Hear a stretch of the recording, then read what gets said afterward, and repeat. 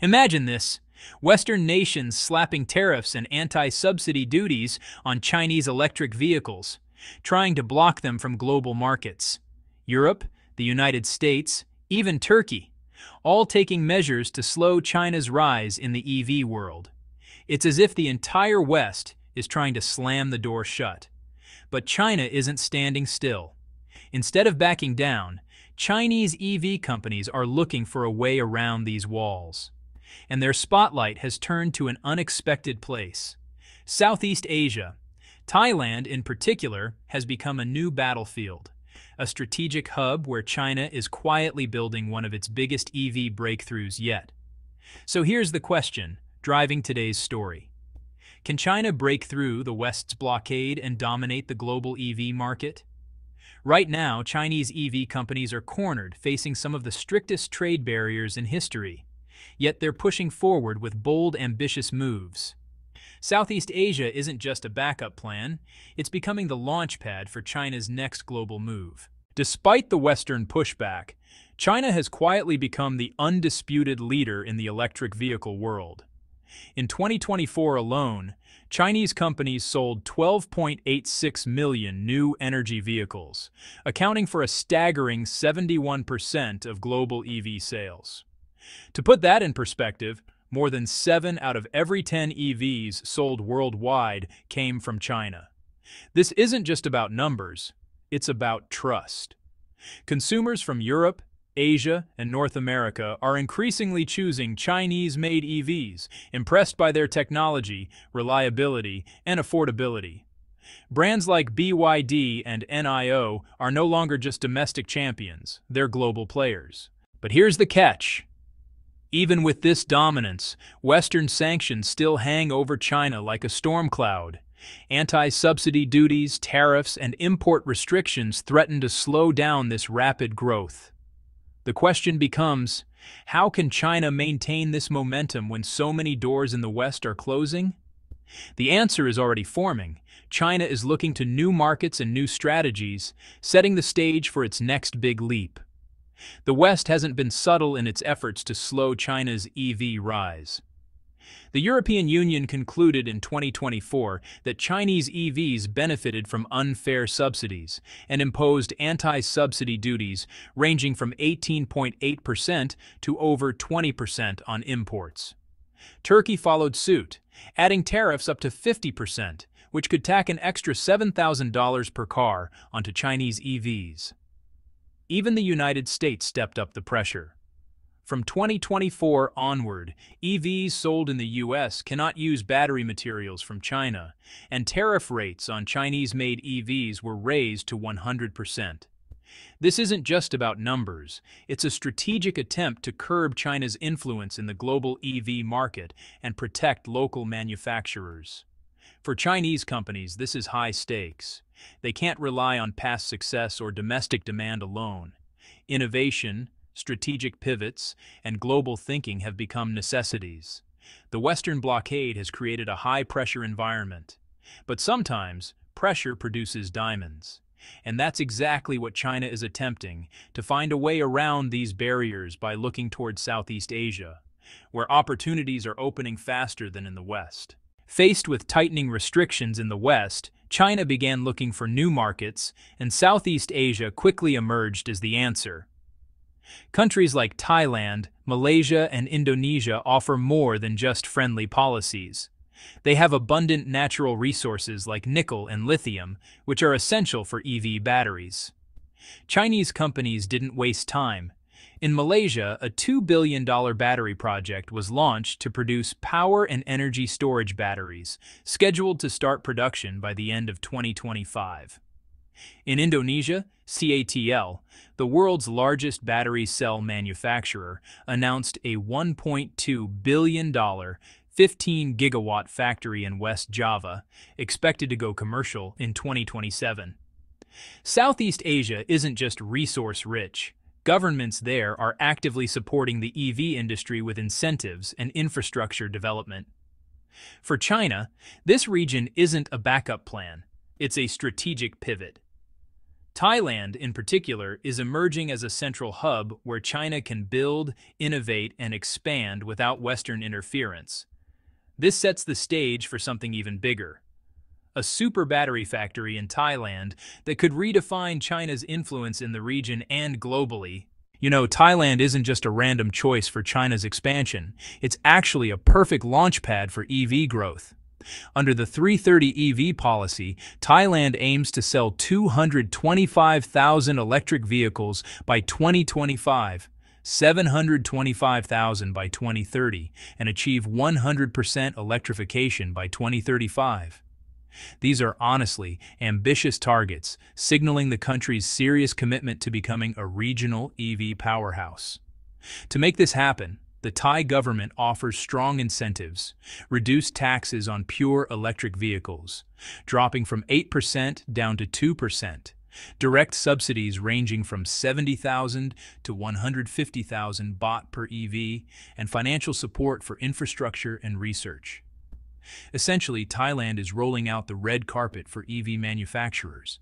For Chinese companies, these policies align perfectly with their expansion plans. Thailand offers low-cost production, government support, and access to a growing market, all while avoiding the heavy sanctions of the West.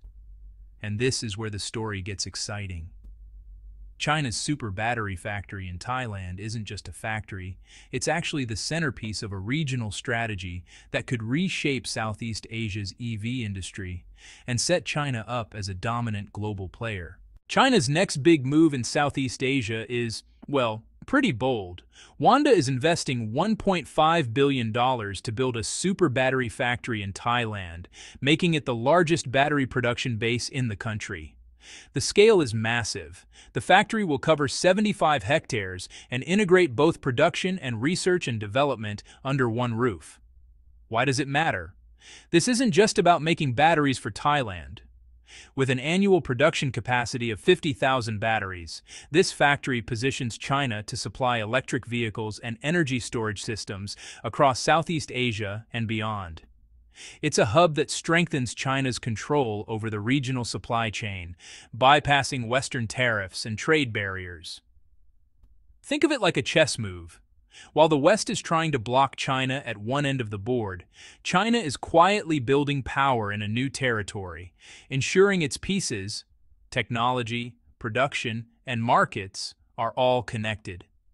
This super battery factory isn't just a project, it's actually the cornerstone of China's strategy to dominate the EV market in Southeast Asia and create a blueprint for global expansion. The Wanda Super Battery project isn't just big in size, it's honestly advanced in technology and scope. The plan includes 2 modern factories in Thailand's Kabur province, producing lithium-ion batteries for electric vehicles, plug-in hybrids, energy storage, and other new energy products. What makes it unique is its cradle-to-cradle approach. From manufacturing to recycling, the factory will manage the entire life cycle of a battery, reducing waste and environmental impact. Beyond technology, the project will have a huge local impact. It's expected to create over 4,000 jobs, including more than 900 engineers and researchers, boosting local expertise in EV and battery technology. High-tech production methods, energy storage systems, and a recycling loop will ensure efficiency, quality, and sustainability. This factory isn't just about today, it's about long-term leadership. By securing supply chains, integrating innovation, and building a skilled workforce, China is positioning itself to dominate Southeast Asia's EV industry for the next decade and beyond. Building the super battery factory in Thailand gives China both economic and strategic advantages. First, production costs are significantly lower, about 25% cheaper than building similar factories in China, thanks to tax incentives, reduced tariffs on machinery, and financial support from the Thai government. Lower costs mean higher profits, which can be reinvested into more factories and research and development. Strategically, Thailand's location is perfect. As a hub in the heart of ASEAN, it provides easy access to neighboring markets like Malaysia, Indonesia, and Singapore.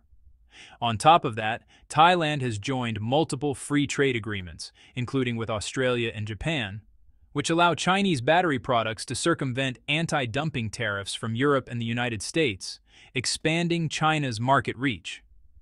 There's also a resource advantage.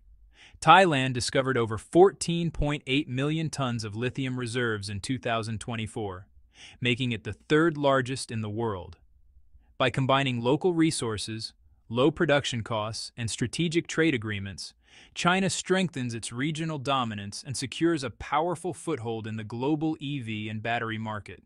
Southeast Asia is quickly becoming China's new EV frontier. In Thailand alone, Chinese brands dominate around 80% of the electric vehicle market, with BYD leading the charge. Consumers are responding to Chinese technology, affordability, and reliability, and loyalty to traditional Japanese, European, and Korean automakers is declining. The trend isn't limited to Thailand. In Singapore and Indonesia, Chinese EVs are gaining market share rapidly, showing that the region is ready to embrace new energy technology. This growing demand aligns perfectly with the Super Battery Factory's capacity, ensuring a steady supply of high-quality batteries to meet market needs.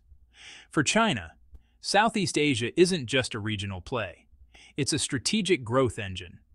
By tapping into this market early, Chinese companies can secure long-term influence, dominate sales, and establish supply chains that give them a clear advantage over Western and traditional automakers. The next question is crucial. How has China leveraged its technological edge to solidify this advantage? China's success in Southeast Asia isn't just about scale, it's about technology. Companies like KTL and BYD are global leaders in lithium-ion battery production, energy storage systems, and EV integration. Their batteries are more efficient, longer-lasting, and safer than many competitors, giving Chinese EVs a clear edge in performance and reliability. These technological breakthroughs allow Chinese manufacturers to produce a wide range of vehicles, from pure electric cars to plug-in hybrids, as well as energy storage products for homes and businesses. It's not just manufacturing, it's innovation that strengthens the entire supply chain. This edge explains why Southeast Asian consumers are increasingly choosing Chinese EVs over traditional brands. Technology isn't just a feature. It's a strategic weapon. With high-quality batteries, cost-efficient production, and local market presence, China is solidifying its position as the dominant force in the region's EV market. The next step is to see how this strategy translates into real-world success stories across the region. The numbers tell the story. In Thailand, BYD sold 30,000 electric vehicles in 2023, capturing 46% of the market by early 2024. A remarkable feat for a brand competing against long-established Japanese and European automakers. Chinese EVs are no longer newcomers. They've become market leaders in a region historically dominated by foreign brands. In Singapore, BYD has also risen to the top, surpassing traditional leaders from Japan, Europe, and South Korea. These successes aren't accidental. They're the result of China's combined strategy of advanced technology, local production, and smart market entry. These case studies prove a simple fact. China's approach works. By focusing on innovation, affordability, and strategic expansion, Chinese EV companies are turning Southeast Asia into a stronghold, setting the stage for further growth and global influence. The next piece of the puzzle is infrastructure and connectivity, which will amplify China's presence even further. China's strategy in Southeast Asia isn't limited to factories and vehicles. It also includes infrastructure that strengthens regional influence. Take the China-Thailand high-speed railway projects as an example. The first phase connects Bangkok to Nakhon Ratchasima, covering 69 kilometers at speeds up to 250 kilometers per hour, with a total investment exceeding $9 billion. This phase alone is expected to be fully operational by 2028. The second phase, even more ambitious, spans 357 kilometers, linking key industrial and border regions. Once completed, it will significantly improve logistics, trade, and regional connectivity, making the transport of batteries, EVs, and other goods faster and cheaper. By integrating transport infrastructure with EV and battery production, China ensures that its supply chains are efficient, resilient, and strategically connected. Thailand is not just a production hub, it's becoming a regional gateway, giving Chinese companies easier access to ASEAN markets and enhancing their long-term influence. This sets the stage for the final section: China's global vision and the implications for the future of the EV market. China's journey in the electric vehicle world shows strategy, innovation, and resilience in action. Facing Western sanctions and trade barriers, Chinese EV companies have pivoted to Southeast Asia, building massive factories, leading in battery technology, and securing regional markets. The Wanda Super Battery Factory in Thailand, combined with supportive policies, local resources, and strategic infrastructure, is a game-changer that could reshape the entire EV supply chain in the region. Looking ahead, China's influence in Southeast Asia is only set to grow. By maintaining technological leadership, efficient production, and market penetration, China is positioning itself as a dominant global force in new energy vehicles. This expansion isn't just about cars. It's about supply chains, economic influence, and the future of sustainable energy worldwide. So here's the question for you. Will China become the global EV leader? The next few years will reveal how far this strategy can go. To keep up with the latest developments, make sure you subscribe to the channel and turn on notifications, because this story is just getting started.